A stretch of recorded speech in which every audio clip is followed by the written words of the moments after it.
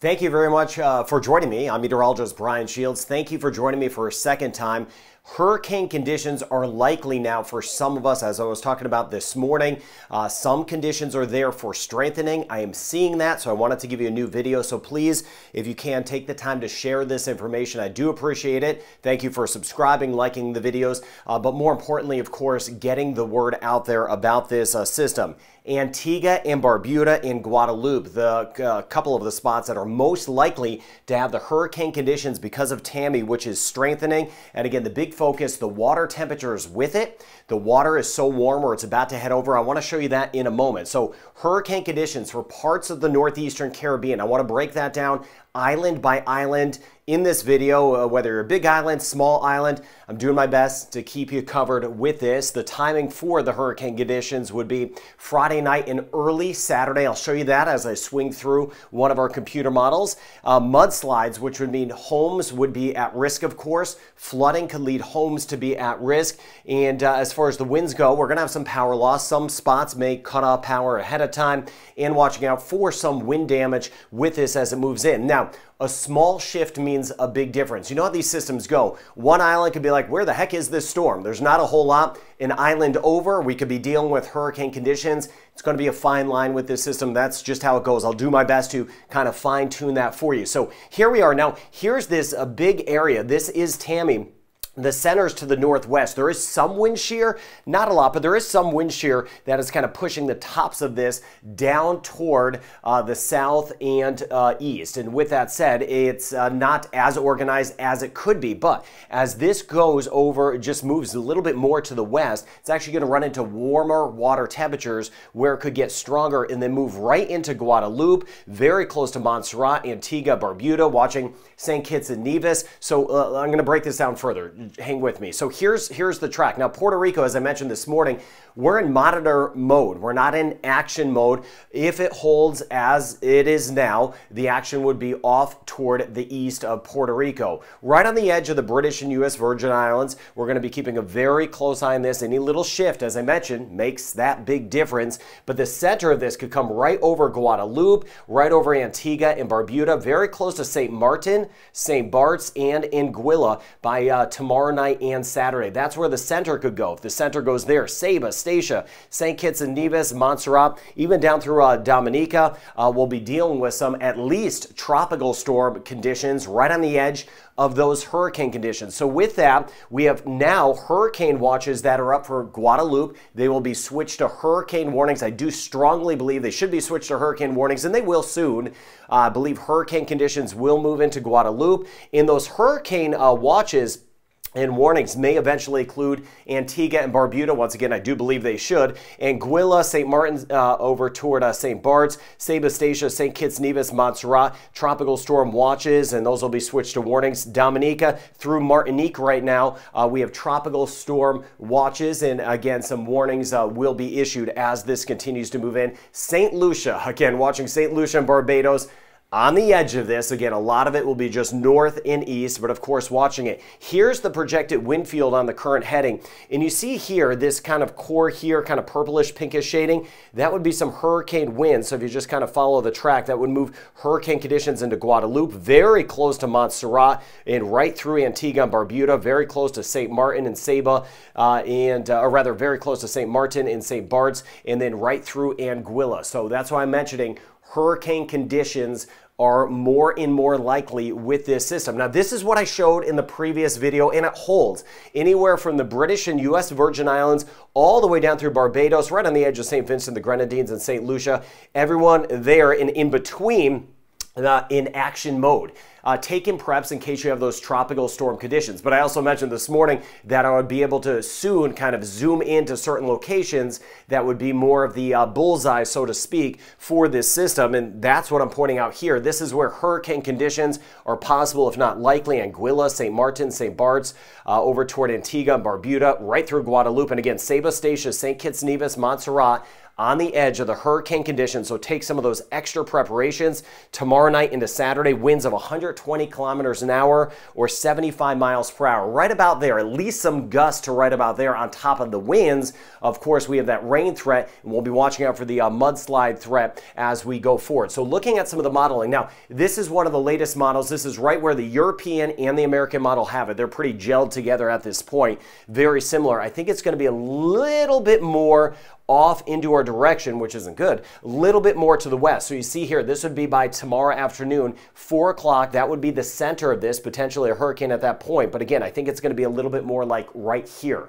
So again, you take this model, shift it a little bit this way. This is a computer, and then I look at everything in the environment. And again, I think this here will be more so over here, very closer on top of Anguilla, St. Martin, St. Bart's, and Antigua and Barbuda. This is Saturday at 3 in the morning. So overnight tomorrow night, very early Saturday, and then the system would lift to the north through the day on Saturday. Still some feeder bands would be clipping us by, could get some gusty winds, but the worst would be shifting up to the north at that point. So same thing, this is that computer model. And again, I think this core of winds will be just a little bit over here, small shift, big difference. Couple kilometers or miles makes a big difference between nothing or tropical storm or hurricane conditions. A little bit of red getting in there. Those are the hurricane winds, but again, I believe this will be pretty much on top of some of our islands. Antigua, Barbuda, the core of this, starting to get closer near Guadalupe, Antigua, Barbuda by tomorrow night, and then it starts to work in near St. Martin, St. Bart's, and Anguilla by the time we get into very late tomorrow night and Saturday morning. That's when some of the worst winds will be. Saturday morning, right around 6 o'clock near Anguilla with those hurricane conditions, and then lifting up to the north as it is on this heading. Now, that would keep the heaviest of weather away from the U.S. and British Virgin Islands, but very close. If it shifts a little bit closer, that would draw tropical storm conditions in. That's what I was saying. We need to be more of an action mode in the Virgin Islands, but still just monitor mode as we get back toward Puerto Rico. And again, here's the Dominican Republic, Haiti over here. This would all be off to the east of there. The water temperature is a big factor along with the wind shear. That was my concern. It is about to run into this kind of pinkish shading here with those water temperatures 30, almost 31 degrees Celsius, mid 80s. That is conducive for strengthening. And it's not just the water at the top of the ocean that is warm. The depth of the warm water is very substantial. That's the heat content. So even as it churns up more water, it's actually going to bring up warm water. So it's just going to still have some of that fuel to kind of work with and strengthen. So you see the models, a lot of these bring it right over the islands, what I was just talking about. So, and then eventually a curve. Here's Bermuda, should stay to the east of Bermuda, but I'll watch out for anything. These models here are not quite as reliable, the ones that bring this near the U.S. and British Virgin Islands. But again, we've seen more of that shift as expected, as we've talked about here on this channel, more to the west. So that's what I'm going to be watching out for. Now, this is a little shift from this morning. These are the computer models over time. 24 hours, 48 hours, 72 hours, 96 hours out in time. More of them are in the yellow shading, making this a hurricane versus the green shading, which is a tropical storm. I believe they're starting to kind of factor in a little bit lesser wind shear and again those very warm water temperatures that this is about to go over. So National Hurricane Center on that thinking as well.